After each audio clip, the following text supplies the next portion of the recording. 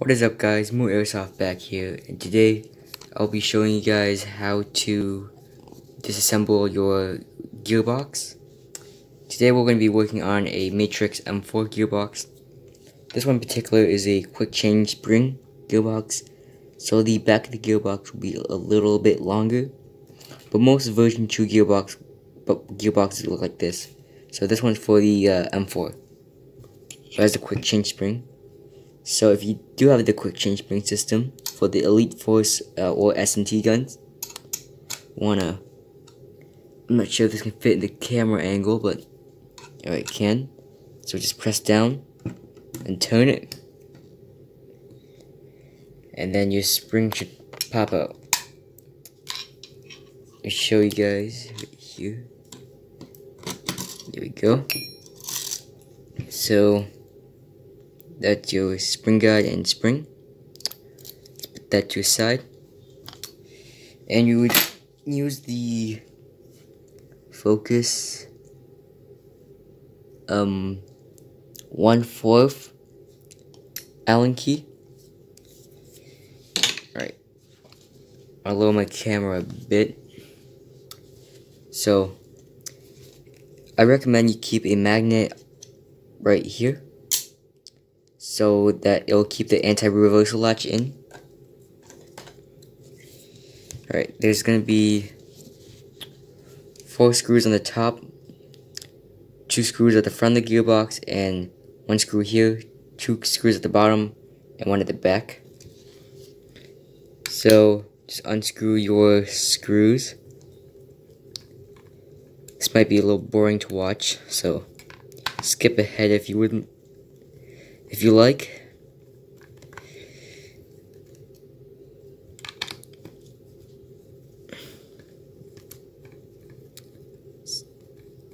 I like using a handheld screwdriver since it's more easy to use and you can't over torque it or break the gearbox. And I can't afford an electric drill, so all the screws on the top will be the same type, so don't worry about mixing them up.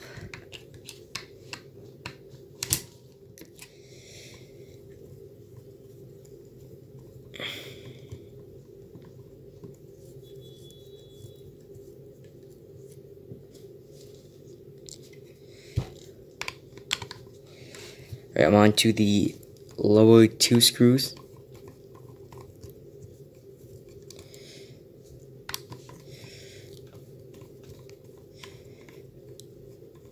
This gearbox in particular only uses 2 types of screws, the shorter ones and the long ones. So the longer ones will be at the bottom of the gearbox, and the shorter ones will be at the top of the gearbox. Last screw.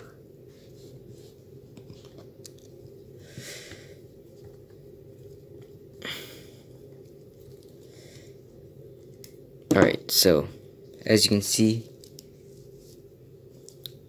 this is the longer type and this is the shorter type. The longer type will here, here, here, here, here, and here, and the shorter type will on the top of the gearbox. So if your gearbox isn't a quick change spring, then put a screwdriver, a thin screwdriver in the back of the gearbox and hold it down so your spring doesn't fly up. Alright, so if your gearbox is quick change, then you don't have to worry about that. So now you'd like to get a flathead screwdriver, and you should do, just make sure it's not too oversized. Alright, and just pry open the gearbox at the back. Yep, and I don't really need a flathead, but alright, just keep pressure on the cylinder. Yeah, just pop it out at the back if you have the quick change, and just need the flathead to pry up if you don't have the quick change. Alright, so here's my gearbox. Shims might fly out, so check the other side of the gearbox for shims. And for me, this shim flew out. Don't lose your shims and make sure to keep track of them. There you go. That's how you disassemble your gearbox. So now I'm going to show you how to disassemble it piece by piece. Get the camera a bit lower. Alright, so first off, you want your cylinder set to get out. For that, I'm going to be using the screwdriver. So, where's that shim at? Alright, oh, the shim's over here. So, I'm going to pry out the spring down here. Just wiggle it out. Might fly out at you, right there. And now you just lift up your cylinders. Your cylinder, your piston, and your tappet plate. Right there. And your spring. Your tappet plate spring. And now just remove the gears. Your sector gear. The bevel gear. And your spur gear. Alright. So that's all for this video. And if you have mine has a micro switch trigger, so there's not gonna be any trigger contacts. And if there is trigger contacts, there's gonna be a screw in the middle of them. Unscrew that and just pull out your trigger contacts. So that's all gonna be for this video. Hopefully you guys enjoyed it. Peace out. Alright, so before I end the video, I'm gonna show you some DIY upgrades that you could do without spending any money. So you put Teflon tape around the cylinder head to get a better air seal, and Teflon tape under the piston O-ring to also get a perfect air seal. So yeah, that's basically the cheapest upgrade you could do.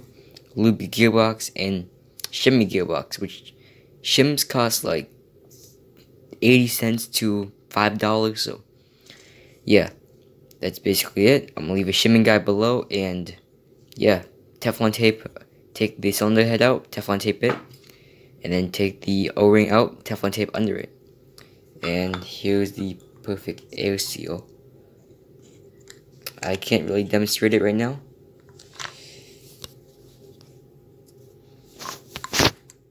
Yep, I cannot do, but trust me. Look, the piston will not just, it's just not perfect air seal. So yeah, thank you all for watching. See you guys next time. This is honestly a pretty bad how-to, but it does the job. So bye guys.